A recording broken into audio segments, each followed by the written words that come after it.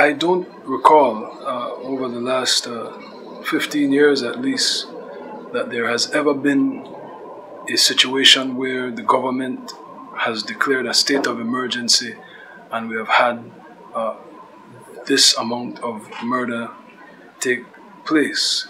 I'd like to quote the learned, or some would say unlearned Prime Minister, John Briceño. It is apparent that our government has no real solution to solving crime. Nowhere was this more evident than this was during the UDP era, when the government declared a state of emergency on the people of the south side of Belize City, which did not result in any lasting peace. The sad, tragic irony of this is under the state of emergency. I believe the first day or day after the state of emergency was declared, we had a murder. The Minister of Police is failing.